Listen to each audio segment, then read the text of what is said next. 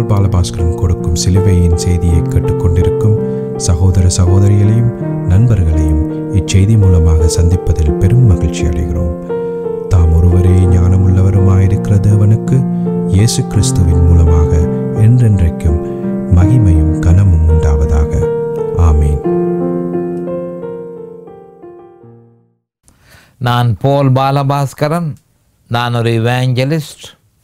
சிலுவையின் செய்தி என்ற இந்த நிகழ்ச்சியில் என் சகோதரர்கள், என் சகோதரிகள், என் நண்பர்கள் எல்லோரையும் சந்திப்பதில் நான் பெரும் மகிழ்ச்சி அடைகிறேன். இந்த அருமையான நேரத்தை கர்த்தராகிய இயேசு கிறிஸ்து எங்களுக்கு ஒதுக்கி தந்திருக்கிறார். இந்த நேரத்தில் கர்த்தருடைய வேத வார்த்தைகளை உங்களோடு பகிர்ந்து கொள்வது எனக்கு மிகுந்த சந்தோஷத்தை அளிக்கிறது என்பதை நீங்கள் அறிந்து கொள்ள வேண்டும். கர்த்தருடைய வார்த்தை என சொல்லப்படும் பொழுது ஆதியாகமம் 1:1 இருந்து வெளி 22:21 வரையும் சொல்லப்பட்ட சகல வேத வாக்கியங்களும் கர்த்தருடைய வார்த்தைகள். அப்போ அந்த கர்த்தருடைய வார்த்தைகள் கர்த்தருடைய வார்த்தைகள் எதை பற்றி சொல்கிறது? முற்றும் முழுதுமாக சிலுவையில் அறையப்பட்ட இயேசு கிறிஸ்துவை பற்றியே பிரகடனப்படுத்துகிறது என்ற உண்மையை யோவான் 1:1, யோவான் 1:14, யோவான் 1:29 தெளிவாக சொல்லப்பட்டிருக்கிறது. இதனையே பரிசுத்த ஆவியானவர் பவுல் அப்போஸ்தலர் மூலம் 1 கொரிந்தியர் 1:23 நாங்களோ சிலுவையில் அறையப்பட்ட கிறிஸ்துவை பிரசங்கிக்கிறோம் என சொல்லியிருக்கிறார். அப்போ வேத வார்த்தை சிலுவையில் அறையப்பட்ட இயேசு கிறிஸ்து என்பதை நாம் தெளிவாக அறிந்து கொள்ள வேண்டும். இப்போ இவ்வளவு கடந்த கொஞ்ச காலமாக நாங்கள் ரோமர் 6:20 பற்றி நாங்கள் விவரமாக பார்த்தோம். இப்பொழுது ரோமர் 6:21 போவோம். ரோமர் 6:21. இப்பொழுது உங்களுக்கு வெட்கமாக தோன்றுகிற காரியங்களினாலே அக்காலத்தில் உங்களுக்கு என்ன பலன் கிடைத்தது? அவைகளின் முடிவு மரணமே. திருப்பி வாசிக்கிறேன். மிக முக்கியமான ஒரு வேத வாக்கியம். பரிசுத்த ஆவியானவர் ஒவ்வொரு கிறிஸ்தவனையும் இந்த மாதிரி கேட்கிறார். இப்பொழுது உங்களுக்கு வெட்கமாக தோன்றுகிற காரியங்களினாலே அக்காலத்திலே உங்களுக்கு என்ன பலன் கிடைத்தது? அவைகளின் முடிவு மரணமே என்று சொல்லி தெளிவாக சொல்லியிருக்கிறார். இந்த வேத வாக்கியத்துக்கு நான் தெரிவு செய்து கொண்ட தலையங்கம் பாவத்தின் கனி. நாம் இப்பொழுது ஜெபத்திற்கு கடந்து செல்லுவோம்.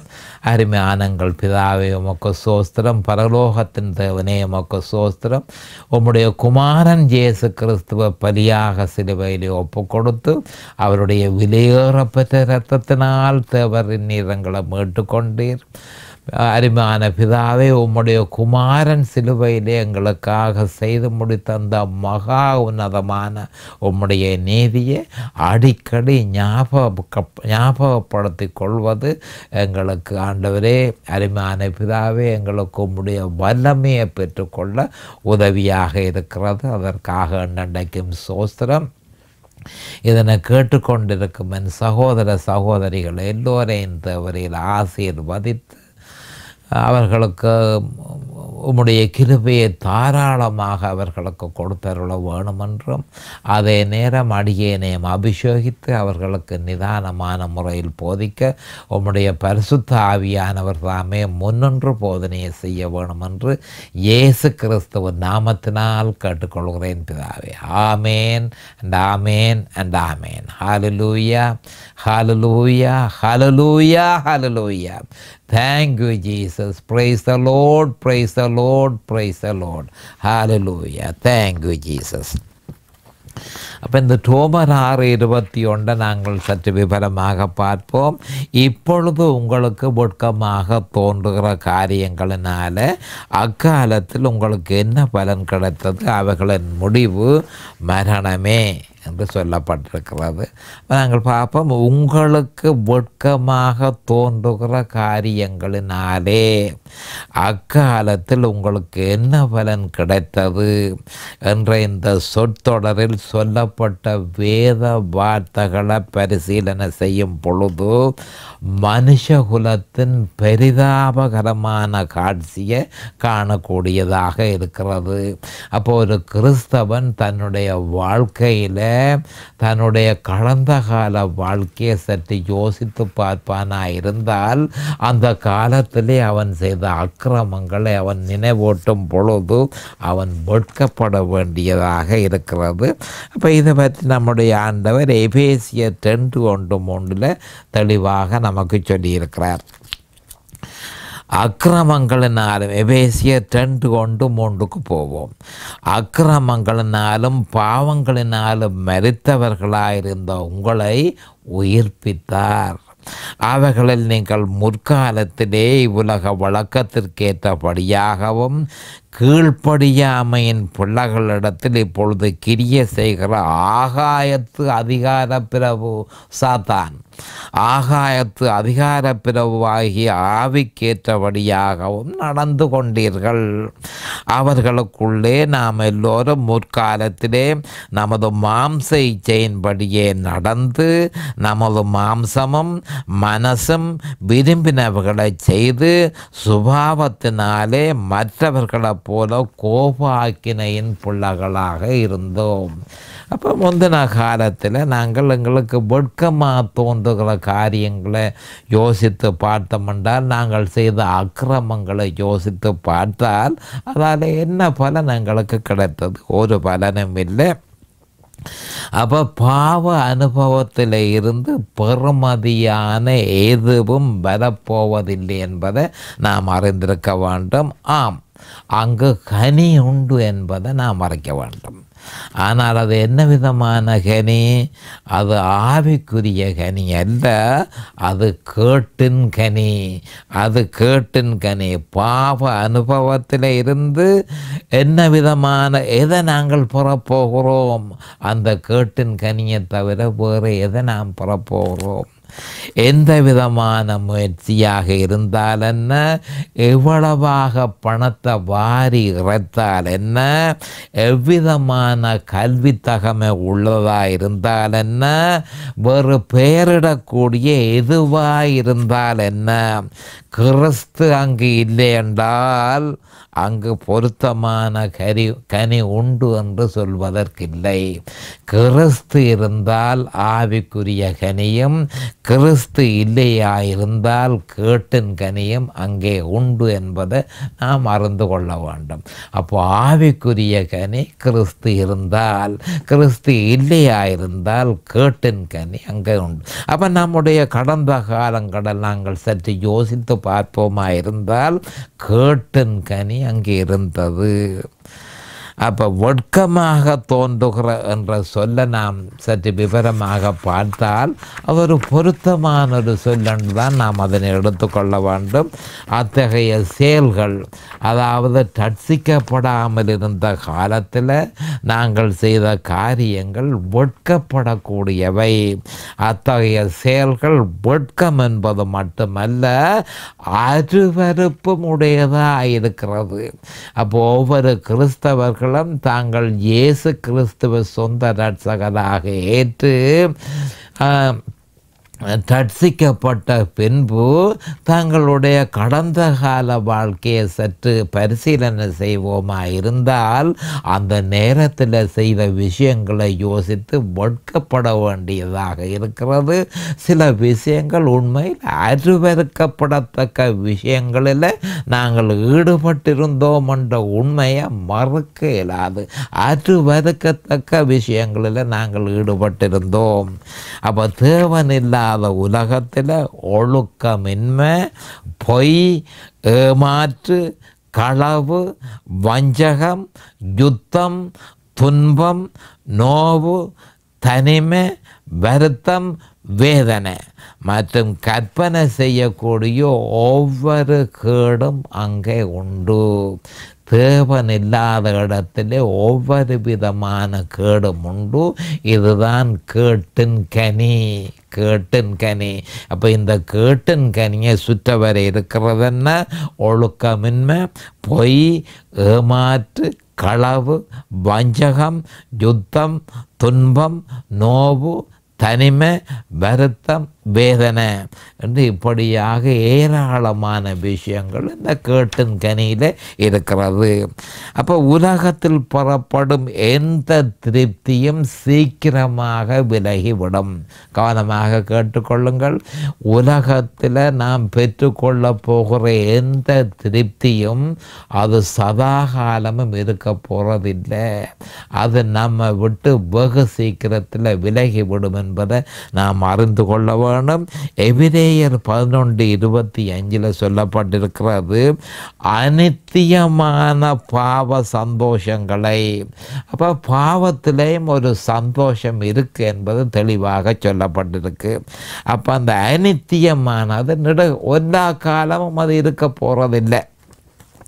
அப்போ அனித்தியமான பாவ சந்தோஷங்களை அனுபவிப்பதை பார்க்கலாம் தேவனுடைய ஜனங்களோட துன்பத்தை அனுபவிப்பதையே தெரிந்து கொண்டு. தெரிந்து கொண்டது? மோசே தெரிந்து கொண்டான் என்று சொல்லப்பட்டிருக்கிறது. அப்போ அவன் நினைத்திருந்தால் எவ்வளவோ சந்தோஷத்தை அவன் அனுபவித்திருக்க முடியும். பாவ சந்தோஷங்களில் பார்வோனாக வரக்கூடிய சாத்தியக்கூறும் அவனுக்கு இருந்தது.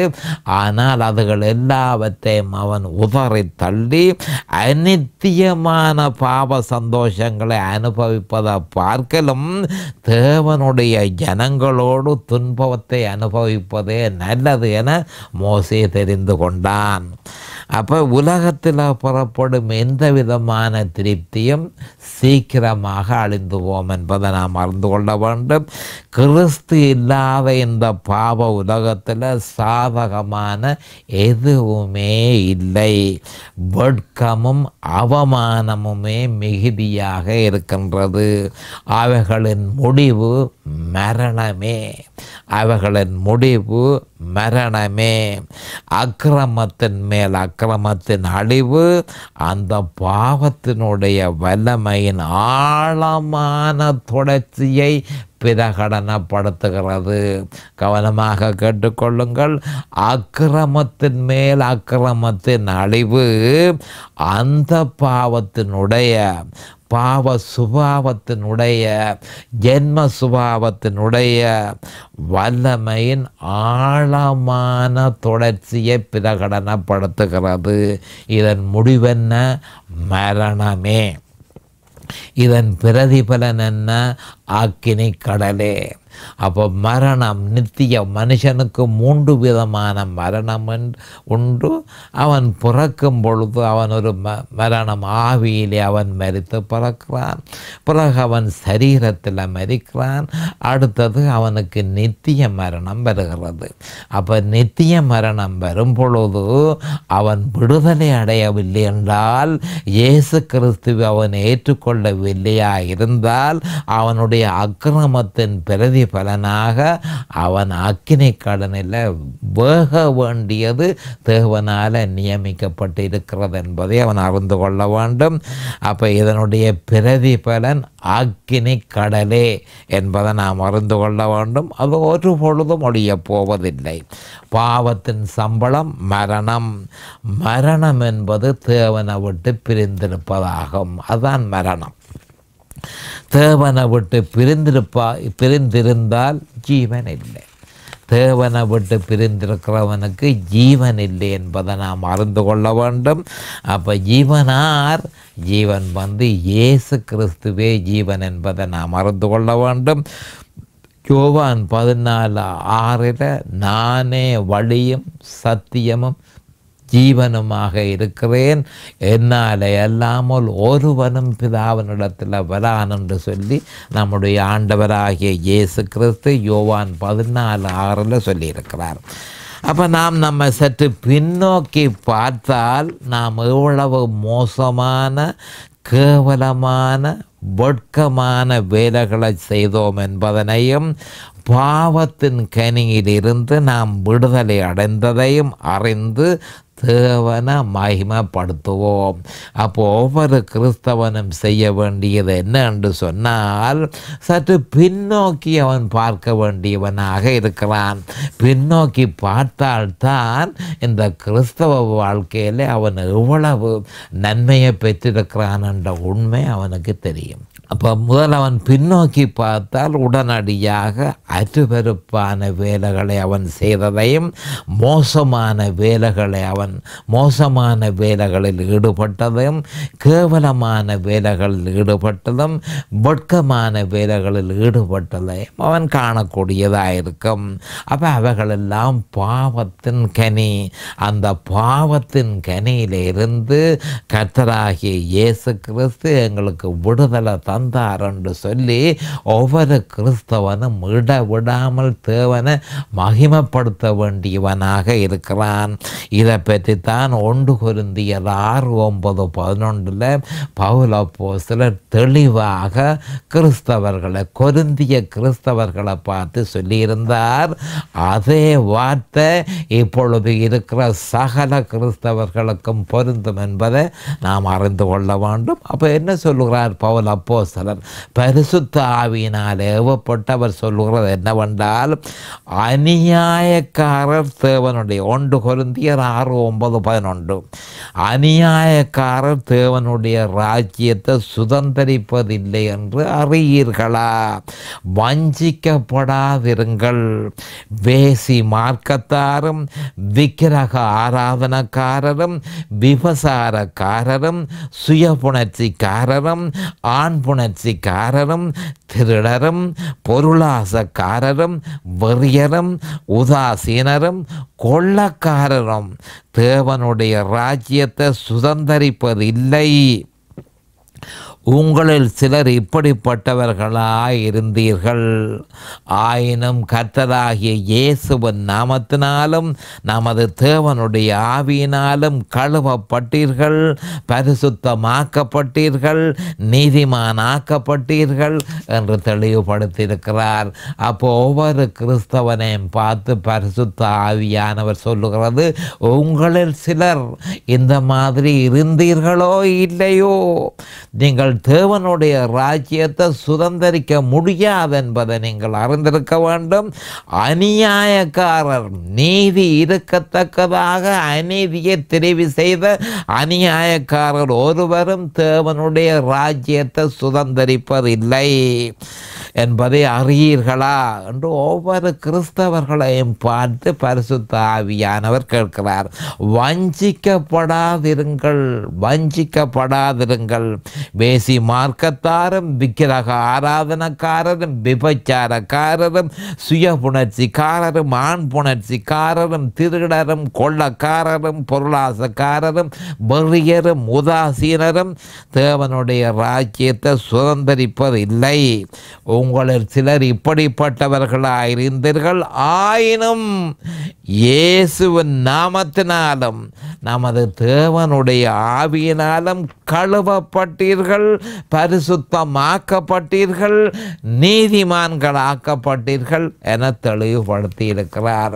அப்போ பாவத்தின் கனியினால் நாங்கள் வேதனைப்பட்டு கொண்டிருக்கிற நேரத்தில் ஆண்டவர் தன்னை ரட்சகர், அவர் தன்னை நமக்கு வெளிப்படுத்தி, நீங்கள் இந்த மாதிரி நீங்கள் நடப்பீர்களாயிருந்தால் நீங்கள் ஒரு பொழுதும் தேவனுடைய ராஜ்யத்தை சுதந்தரிக்க போறதில்லை, அதற்கு பதிலாக பாதாளத்தையே நீங்கள் போக வேண்டி பாதாளத்திலேயே நீங்கள் தள்ளப்படுவீர்கள் என்பதை தெளிவாக சொல்லியிருக்கிறார். ஆனபடியால் வஞ்சிக்கப்படாமல் இருங்கள். ஆண்டவர் உங்களுக்கு நினைத்து பார்க்க முடியாத அற்புதங்களையும் அதிசயத்தையும் உங்களுக்கு ஒரு இமைப்பொழுதில் செய்து உங்களுடைய பாவங்கள் எல்லாவற்றையும் கழுவி தேவனுக்கு முன்பாக நீதிமானாக நீங்கள் நடப்பதற்கு சகல வழியையும் ஏற்படுத்தி தந்திருக்கிறார்.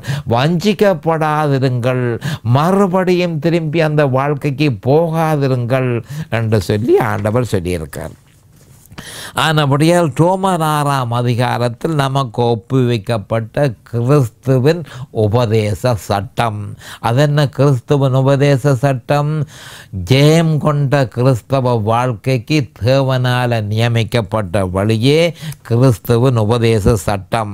அந்த உபதேச சட்டத்தை நாம் ஏற்றுக்கொள்ள மறுப்போமானால் நாம் மறுபடியும் அடிமைத்தனத்துக்கு ஒப்பு கொடுக்கப்பட்டு இருளின் ராஜ்யத்தின் பிள்ளைகளாகி மரணத்தை தழுவிக்கொள்ள நேரிடும் என்பதனை நிச்சயமாக ஒவ்வொரு கிறிஸ்தவனும் அறிய வேண்டும்.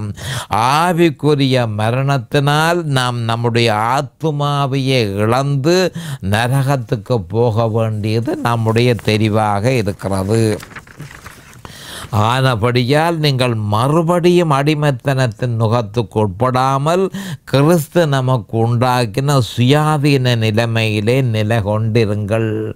அப்போ இப்பொழுது நீங்கள் ரட்சிக்கப்பட்டிருக்கிறீர்கள், பரிசுத்த ஆவியினால் கழுவப்பட்டிருக்கிறீர்கள், தேவனுடைய நாமத்தினால, கவனமாக கேளுங்கள், அதாவது இயேசுவின் நாமத்தினாலும் நமது தேவனுடைய ஆவியினாலும் கழுவப்பட்டீர்கள், பரிசுத்தமாக்கப்பட்டீர்கள், நீதிமான்கள் ஆக்கப்பட்டீர்கள். ஆனபடியால் அதே நீதிமான்கள் ஆக்கப்பட்டிருக்கிறபடியால் உங்களுக்கு சுயாதீனம் தரப்பட்டிருக்கிறது. அந்த சுயாதீனத்தில் நீங்கள் நிலை கொண்டிருங்கள் என்பதை கலாத்தியர் 5:1 ஆனபடியினாலே, அதாவது நீங்கள் நீதிமான்கள் ஆக்கப்பட்டிருக்கிறீர்கள், உங்களுடைய பாவங்கள் கழுவப்பட்டிருக்கிறது, தேவனுக்கு முன்பாக அவருடைய பார்வைக்கு நீங்கள் அவருடைய பிள்ளைகளாக இருக்கிறீர்கள். ஆனபடியால் நீங்கள் கவனமாக இருந்து அடிமைத்தனத்தின் நுகத்துக்கு உட்படாமல் கிறிஸ்து நமக்கு உண்டாக்கின சுயாதீன நிலைமையிலே நிலை கொண்டிருங்கள். அப்போ நமக்கு உண்டாக்கின சுயாதீன நிலைமை என்ன என்பதை நாம் அறிந்து கொள்ள வேண்டும். நமக்கு உண்டாக்கின சுயாதீன நிலைமை என்னென்று சொன்னால், இயேசு கிறிஸ்துவிலும் அவர் சிலுவையில் செய்து முடித்ததிலும் நம்முடைய விசுவாசத்தை வெளிப்படுத்தி பரிசுத்தமான ஒரு வாழ்க்கையை வாழ்வது தான் நமக்கு கிடைத்த சுயாதீன நிலைமை. அப்போ ஒரு கிறிஸ்தவனுக்கு கிடைத்த சுயாதீன நிலைமை எப்படி ஏற்பட்டது? அந்த சுயாதீனம் அவனுக்கு எப்படி ஏற்பட்டது? இயேசு கிறிஸ்துவை விசுவாசித்து அவர் சிலுவையில் செய்து முடித்ததை விசுவாசித்து அந்த விசுவாசத்தில் நிலைத்து இருக்கும் பொழுது பரிசுத்தமான ஒரு வாழ்க்கையை வாழ்கிறதற்கு அவனுக்கு சுயாதீனம் அவனுக்கு கிடைத்தது. அப்போ அவன் என்ன செய்ய வேணும் என்று சொன்னால், இனியும் திருப்பி மறுபடியும் அவன் தன்னுடைய அடிமைத்தனத்தின் நுகத்துக்கு உட்படாமல், அதாவது தன்னுடைய முழுதுமாக தன்னுடைய விசுவாசத்தை கிறிஸ்துவிலும் அவர் சிலுவையிலும் வைத்திருக்க வேண்டும். அப்போ கிறிஸ்துவை விட்டு விலகி அவர் சிலுவையில் செய்து முடித்ததை விட்டு விலகி அவன் ஏதாவது ஒரு பிரமாணத்துக்கு போய் அந்த பிரமாணத்தின் அடிப்படையில் வாழ வெளிக்கிடுவானாய் இருந்தால் அவனுக்கு நிச்சயமாக கட்டுக்கள், நிச்சயமாக பாவத்தின் கட்டுக்களுக்குள் அவன் மாட்டுப்பட வேண்டி வரும். அது சுருக்கமாக பாவ சுபாவத்துக்குள்ளே அவன் மாட்டுப்பட வேண்டி வரும். இதைத்தான் இந்த கலாத்தியர் 5 என்று சொல்லப்பட்டிருக்கு.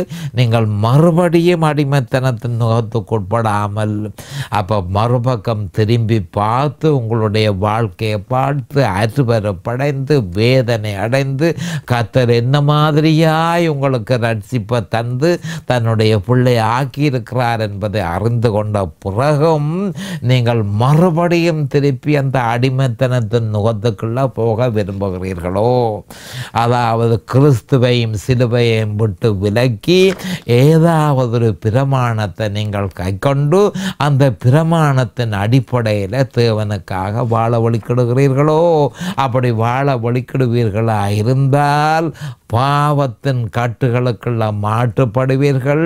பாவ சுபாவம் மறுபடியும் உயிர் பெற்று எழும்பும். பாவ சுபாவம் உயிர் பெற்று எழுந்து மறுபடியும் அந்த கிறிஸ்தவனை ஆளும், அரசாளும் என்பதை ஒவ்வொரு கிறிஸ்தவனும் தெளிவாக அறிந்திருக்க வேண்டும். அப்போ பவுல் அப்போஸ்தலர் கலாத்தியர் 5:1 இந்த மாதிரி கிறிஸ்தவனை எச்சரித்திருக்கிறார். அப்போ கிறிஸ்துவுக்குள் இருப்பதே ஜீவனுடைய ஆவியின் பிரமாணம். அந்த பிரமாணத்தை கடைப்பிடித்து நாம் நம்முடைய சுயத்தை வெறுத்து அனுதினமும் சிலுவையை சுமப்போமாக. அப்போ என்ன சொல்லப்பட்டு கிடக்கு? ஜீவனுடைய ஆவியின் பிரமாணத்தை நாம் கடைப்பிடிக்க வேண்டும். அப்போ ஜீவனுடைய ஆவியின் பிரமாணம் என்ன சொல்லுகிறது? ரோமர் 8:2 கிறிஸ்து இயேசுவினாலே ஜீவனுடைய ஆவியின் பிரமாணம் என்ன பாவ மரணம் என்னும் பிரமாணத்தில் நின்று விடுதலை ஆக்கிட்டே. அப்போ உலகத்தில் முழு சர்வ உலகத்திலும் மிகவும் பலம் வாய்ந்த ஒரு பிரமாணம் கிறிஸ்து இயேசுவினாலே ஜீவனுடைய ஆவியின் பிரமாணம். ஒரு கிறிஸ்தவன் கிறிஸ்துவுக்குள்ள நிலைத்திருக்க வேண்டும். அப்பொழுது அவன் ஜீவனுடைய ஆவியின் பிரமாணத்தை அவன் கைக்கொள்கிறான். அப்போ ஜீவனுடைய ஆவியின் பிரமாணத்தை ஒரு கிறிஸ்தவன் கைக்கொள்ளும் பொழுது அவன் கிறிஸ்துவுக்குள் இருக்கிறான். அப்போ கிறிஸ்துவுக்குள் இருக்கிறது ஒன்றே அவனுக்கு பலமாக இருக்கிறது. அந்த பலத்தினால பாவம் மரணம் என்ற பிரமாணத்தை அவன் முற்று முழுதுமாக தோற்கடிக்க முடியும் என்று ரோமர் 8:2 சொல்லப்பட்டிருக்கிறது. அப்போ அதற்கு தேவன் சொல்லி இருக்கிறார். பரிசுத்த ஆவியானவர் என்ன சொல்லி இருக்கிறார் என்று சொன்னால் சிலுவையை சுமா என்று சொல்லியிருக்கார். லூக்கா 9:23 ஒருவன் என் பின்னே வர விரும்பினால் அவன் தன்னைத்தான் வெறுத்து தன் சிலுவையை அனுதினமும் சுமந்து கொண்டு என்னை பின்பற்ற கடவன். சிலுவையை அனுதினமும் சுமக்க நாம் மறுப்போமானால் நாம் கிறிஸ்துவின் சீஷர்களாக இருக்க முடியாது என்பதை கிறிஸ்து மறுபடியும் வலியுறுத்தி கூறியிருக்கிறார். லூக்கா 14:27 கிறிஸ்து சொல்லியிருக்கிறது என்ன என்று சொன்னால், கிறிஸ்துவின் சிலுவையை ஒரு கிறிஸ்தவன் சுமக்க மறுப்பானாயிருந்தால் அவன் தனக்கு சிஷ்யனாக இருக்க முடியாது என்பதை லூக்கா 14:27 வலியுறுத்தி சொல்லியிருக்கிறார். தன் சிலுவையை சுமந்து கொண்டு எனக்கு பின் செல்லாதவன் எனக்கு சிஷ்யனாக இருக்க மாட்டான். இந்த 2 வேத வாக்கியத்தில் முழு கிறிஸ்தவத்தையும் உள்ளடக்கி இருக்கிறார். லூக்கா 9:23 அடுத்தது லூக்கா 14:27.